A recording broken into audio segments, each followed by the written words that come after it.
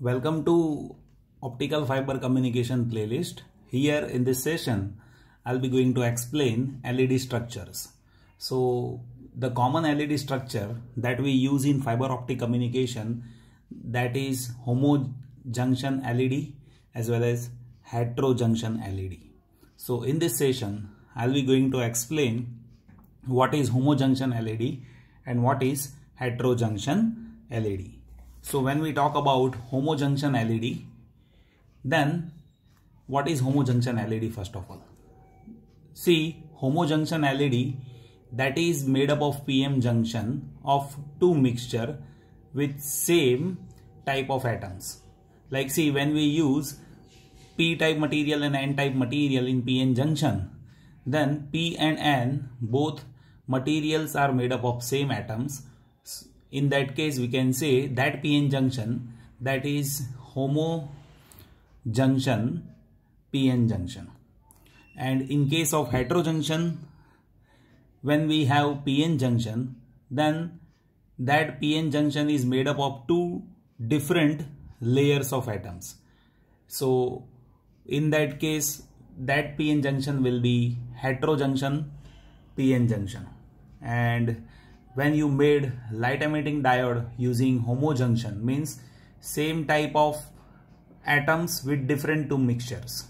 Like if you have silicon as a semiconductor material but with different doping, you can have P type material and N type material, while over here in heterojunctions you will be having semiconductor material with different band gaps.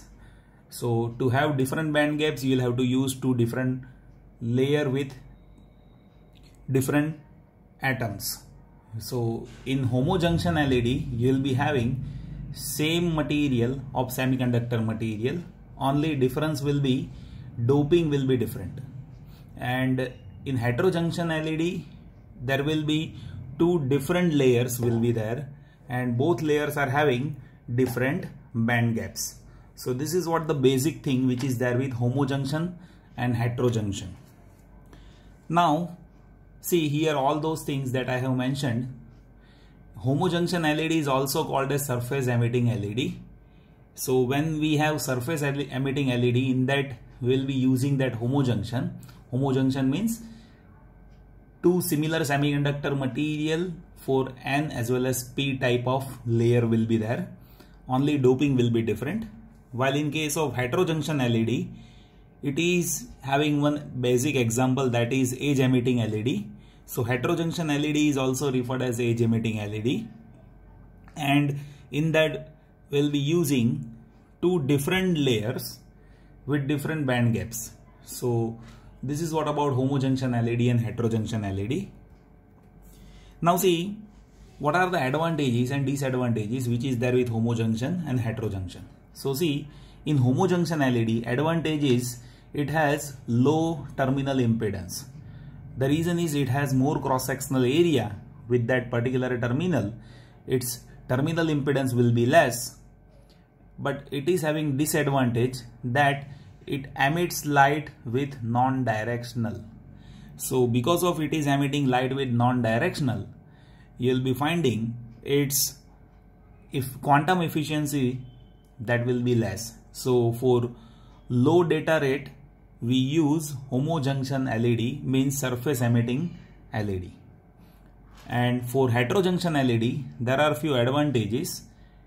See, due to increased current density, fine light spot is obtained. So here in heterojunction LED, you will be finding light spot is very fine. Light emitting area is small, so we can easily launch it in fiber, and data rate will be high. So this is what about Homo-junction and Hetro-junction LED. In detail, we will see separate session for surface emitting LED and edge emitting LED. So for that, I have made separate sessions for these two LED, where we will see structure wise how things are happening, how light is getting emitted. So all those things that we will discuss in separate session. Here This session is to inform what is the meaning of homo-junction and what is the meaning of hetero-junction. The reason is so many times in basic electronics even these terminologies are coming. At that time students are getting confused. So here I have made this session to explain what is the meaning of those terms. Automatically you can be able to give answer in examination once you know what is the meaning of homo-junction and hetero-junction. I hope that you have understood this session. Thank you so much for watching this video. You can give your valuable suggestions. Definitely based on it in future I'll make videos which will ensure all those basics to be covered on my channel, and that will be helpful to students, those who are learning from my channel. Thank you so much for watching this video.